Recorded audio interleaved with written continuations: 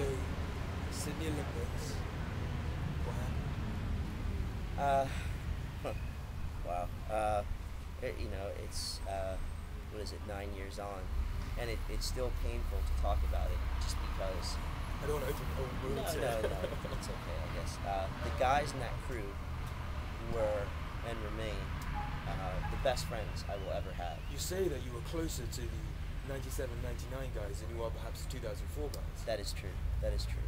And I think we went through so much in that, particularly the 98, 99 crew, and then it was just really it was a tactical error.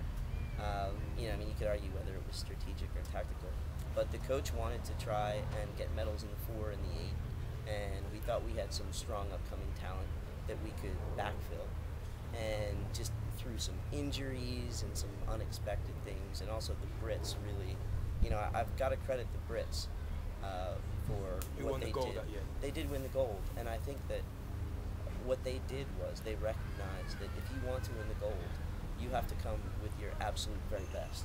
Your And best crew, your best performance. everything. Your best crew, your best training, your best just emotional prep. They came with everything, and we were not there. And so it's tough. I mean, a few guys that I'm racing with here at Henley were in that crew and on that team, and one of them said it to me. And I think it's not something that people might not understand this, but what he said is that is a scar, it's a black mark that all of us will bear for the rest of our lives. And it's absolutely true. But I think that someone, maybe who's never been to the Olympics would say, wow, man, that would be really great to go and experience that, and regardless of the result. But when you set your expectations on winning, it totally changes how you look at the result, and that's how it came out. So, Sydney Olympics. Now we're trying to move on Yeah. to Athens. What's that process there? Was a regrouping of the guys? Well, it was an emotional process. I think that the first thing I did was take a year out and just do something completely different. So I was working a lot of the time, and just staying away from it. And it was honestly it was the last thing that I thought about before I fell asleep, and the first thing I thought about when I woke up in the morning. Just that underperformance in Sydney, and it wasn't about embarrassment. It wasn't about humiliation.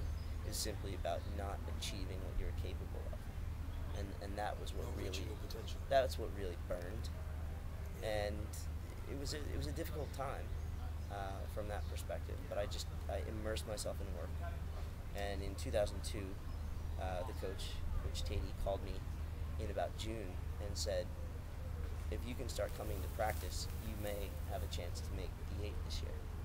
And I turned and talked to my boss, and I said, I think this is something that I have to do. So we went to the CEO of our company, and at the time I was working for a company that was half owned by Dow Jones and half owned by Reuters. And she said, absolutely, we understand, go with our compliments. Do something for your country. We'll work out the schedule. And I went back in.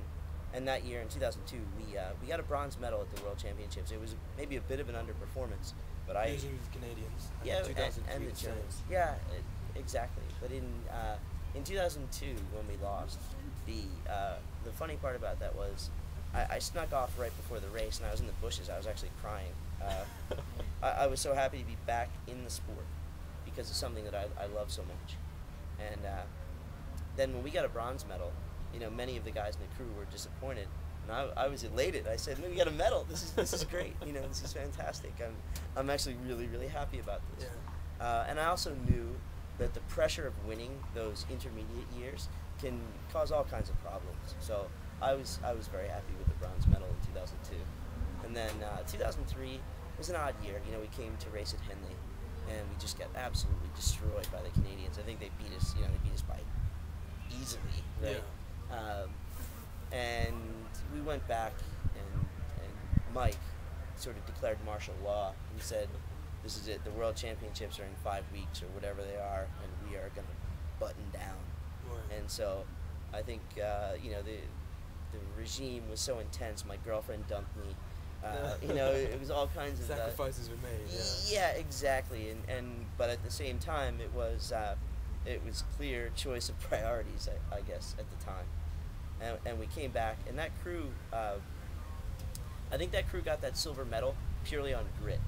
Those guys wanted it more than the crews that finished behind us, and that was, you know, that was it. It was just simply guts. That we weren't extraordinarily talented. We were physiologically pretty strong. Technically, we were okay, and psychologically, that crew was just pinned.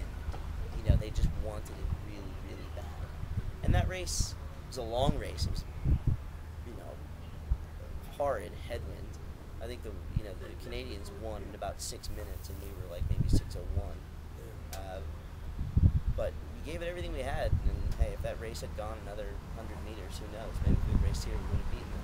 Yeah. So you're in Athens. Yeah. Biggest race perhaps of your career. Yeah, A absolutely. chance to redo the wrongs of 2000. Yeah. 45 minutes to go. It's you, Mike Teti, Ted Nash, and the guys.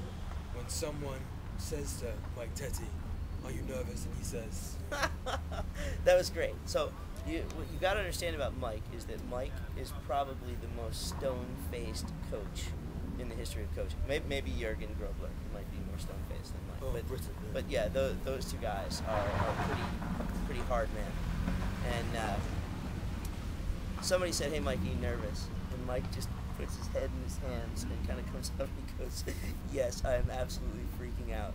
And then he kind of picked his head up and smiled. And we all knew that it was irrational, just because we knew that we were good. I mean, we'd broken the world record in the heat substantially. You know, we'd broken it by a wide margin.